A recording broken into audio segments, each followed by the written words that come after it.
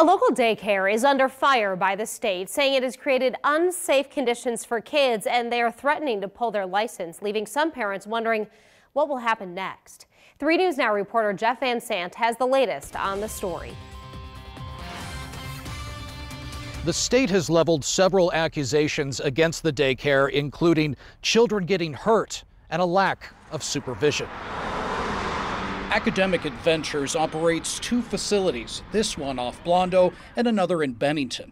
The Department of Health and Human Services says these facilities have a history of negligence. It's the last thing that I want to hear when I take her there. Heather didn't want to show her face. Her 4-year-old goes to the daycare. I thought that this was a great place. I thought that it was safe. I thought they were taking measures to make sure that my child was safe. Last year, DHHS points out several issues, including a 23-month-old and a 2-year-old that were left on a playground. In October, a 5-year-old is left on a bus. In January of 2019, a child inappropriately touches another.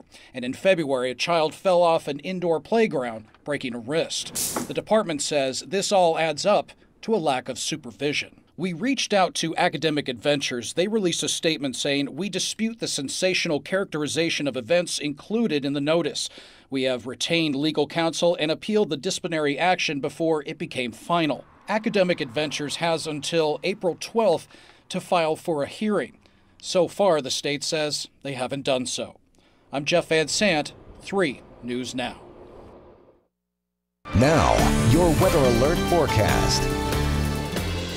And just an incredible day outside. And this weekend, too, I felt like I wanted to get outside every second I could just to savor the sunshine, finally. Yeah, I got some yard work done, too. A lot of folks just doing all of that, just picking up the stuff, really, since the fall. I mean, there's a lot of leaves still on the ground. It's crazy to see all the leaves and now.